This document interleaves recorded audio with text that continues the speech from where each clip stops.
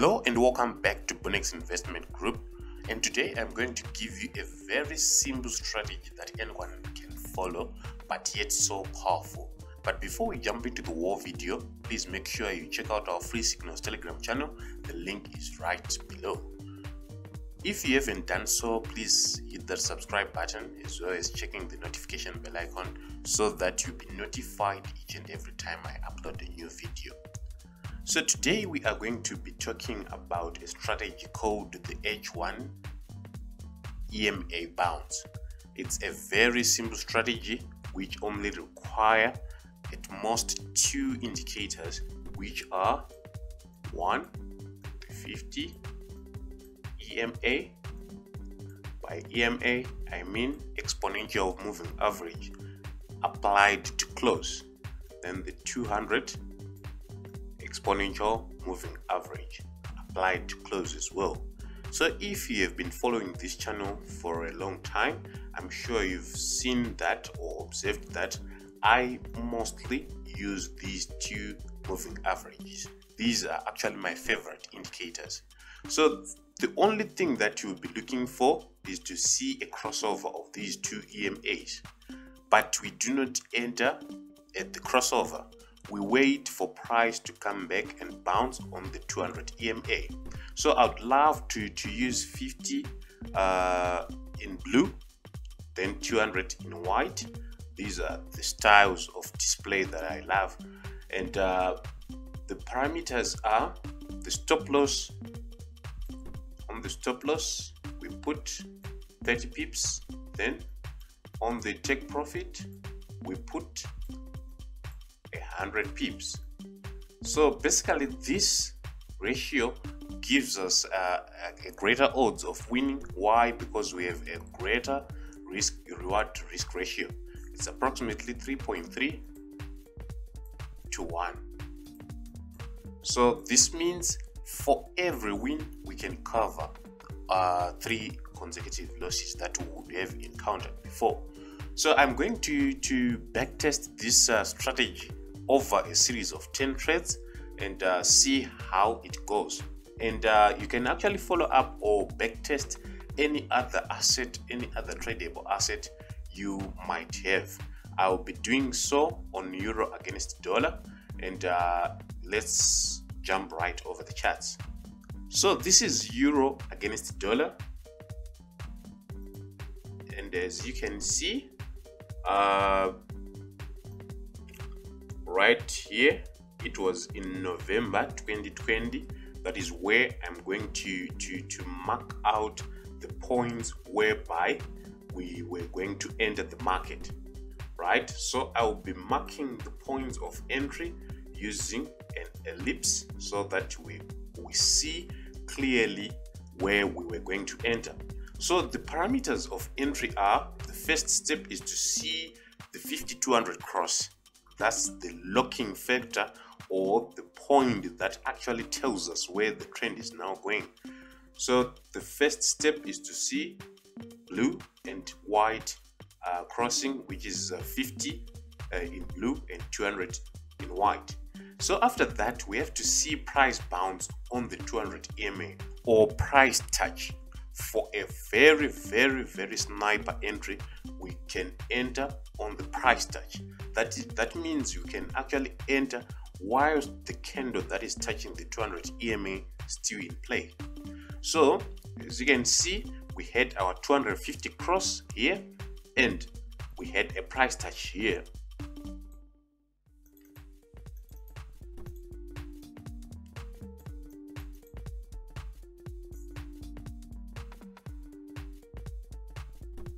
So this was our first entry, and from this first entry we can see that we had a hit on our stop loss. Let's check out from this point. We said 30 pips and this was a move against us of 39 pips, so that was a loss, right? Then our second entry was here, where we saw another price touch and the trend is still up. Why? Because we still have a bullish lock. So after that, we enter at price touch.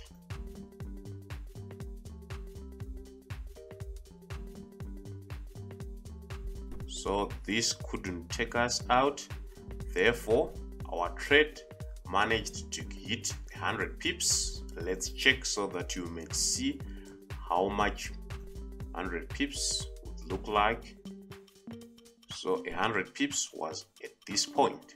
Therefore, our trade number 2 was a win. Right? We had another price touch at this point. As you can see, another H1 price touch with maximum discipline. We're going to wait for the only trades that we have been, right? Another 100 pips, so it's now 2 out of 3 trades. Then after that, we had another price touch here.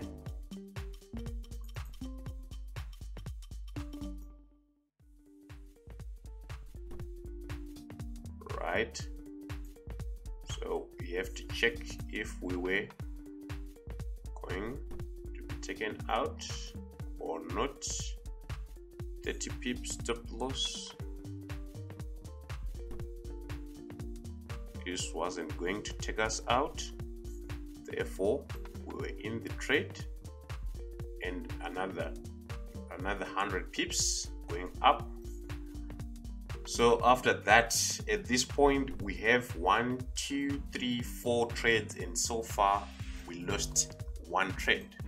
Then, whilst waiting for another touch, we may have entered this touch. Let's mark it out as well, because it's also a touch. Then at 50 pips or at 50% of our target, we have to put our stop loss to the entry level.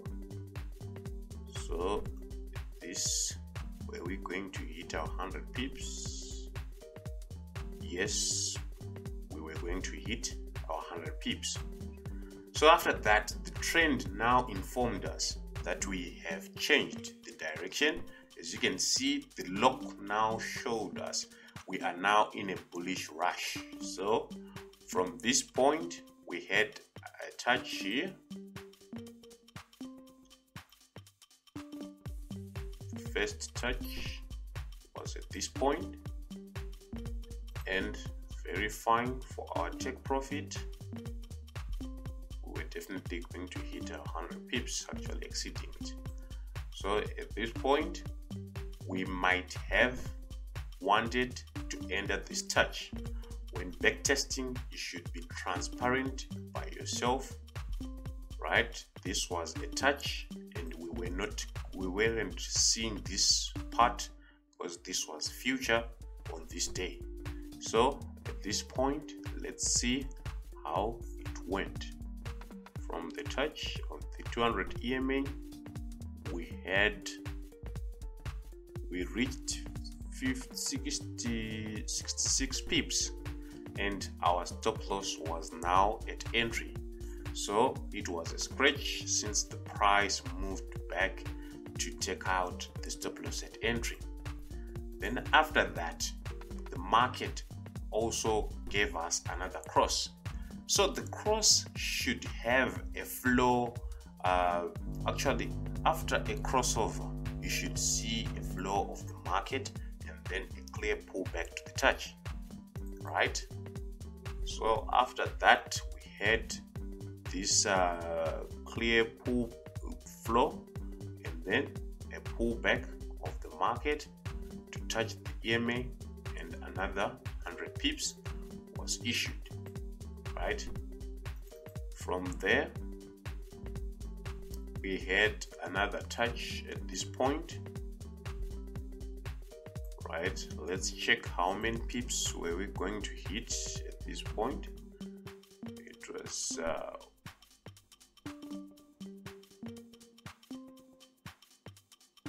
around 70 pips, and we were taken at entry. I've forgotten this touch because we were going to enter this touch since all this was future and this was going to take us out. So we now have 2 losses and 2 scratches. So after that we had this scratch out. Then at this point you can see that we did not have flow. The EMAs quickly crossed again, and we are going to skip this trade. Why? Because of our rule to wait for a clear pullback as well as clear flow after the crossover. There was no clear flow after the crossover, so we were definitely going to wait and enter at this point, which I am going to mark out right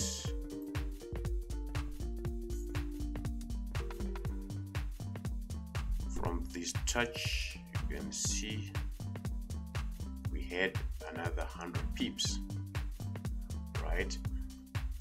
So going forth, the trend changed at this point, and we had another touch. So we are going to change the color of losses. For a loss, we are going to have it in black.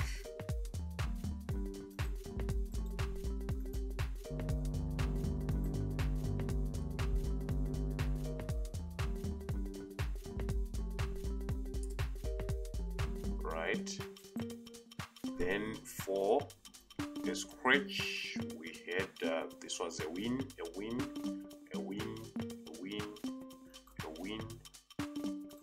This was a scratch, which is that trade which closed at entry. So I will use green for those trades. Then a win, a loss.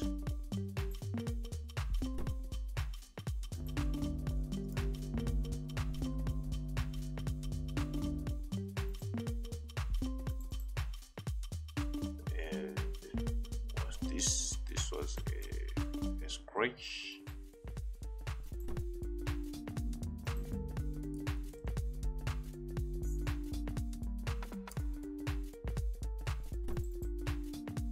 Right, and a win. So these were the trades that we took, and of all the trades we had 1, 2, 3, 4, 5, 6, 7, 8, 9, 10, 11, 12. Then out of 12 trades we had we had 2 losses. Therefore that was 60 pips. So we are going to say 12 multiplied by 100, that would be we are going to say 2 multiplied by 30 pips, which is our take profit, our stop loss, which is 60. Then we had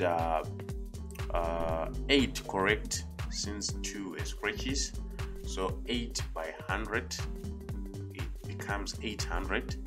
And 800 minus the 60 pips, we have 740 pips.